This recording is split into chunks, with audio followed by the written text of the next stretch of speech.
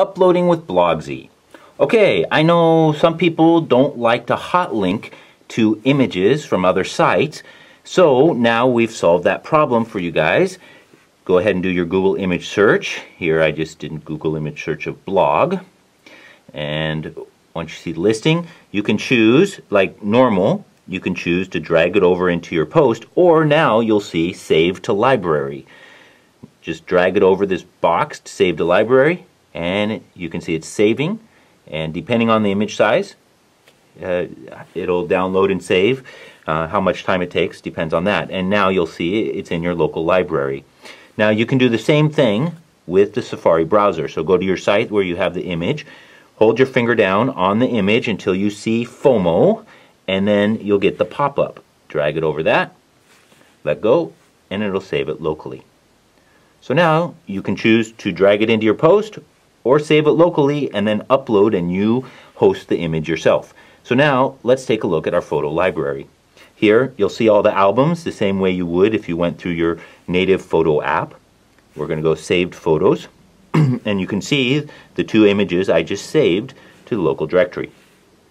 Also, I'm going to give you one more example here. Let's do a screen capture. If you do a screen capture, you don't see it here in the local. In this situation, when you do a screen capture, you have to use a different service, go out to a different service, get it to load, and then you can go back into your local library and it will refresh, and then you'll see the capture. So the image capture is now there.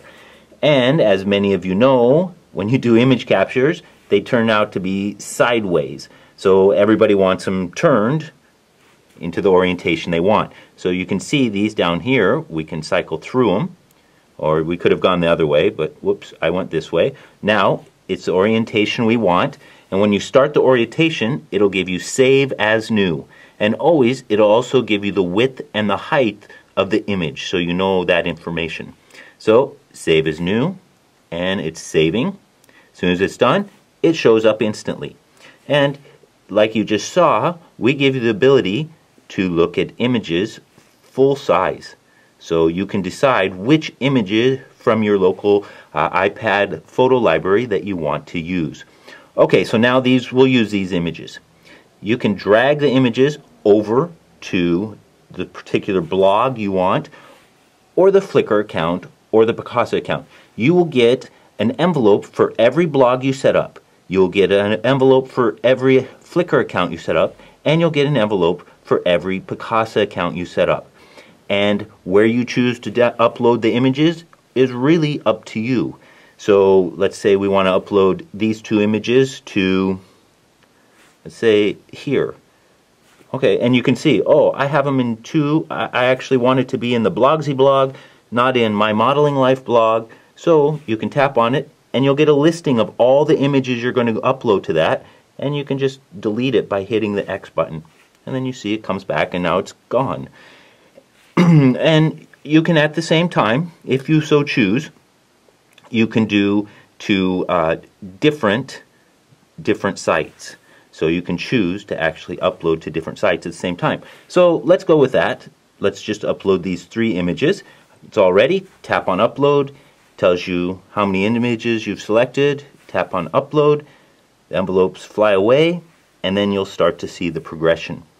And with WordPress, because of some programming, you don't see a progression bar, but with Flickr and Picasa, when you do uploads, you'll actually see the progression bar. So right there, you saw that now it's done uploading that image, and now that image is uploaded. So both of those are WordPress, but actually this one was the Flickr account, and you can see the progression bar. And while it's uploading, you don't have to sit here and watch. You can actually go over here, start typing your post or whatever you want to do, and you can even start new posts, whatever you want to do, and then come back here. When you're done actually writing your whole post, your images should be uploaded, and you can drag them into your post. So you can just drag them in like you would normally. Okay, but obviously this was a very large image that you uploaded, so you tap on it, scale it down, get it to the image size that you want to get it to. Okay. let's say that image size. Now, one other thing that we did that we're really kind of proud of. In the API, they don't allow you to access your WordPress media image or your media library. But Blogsy will remember every image you upload to your media library from within Blogsy. That's what this button is.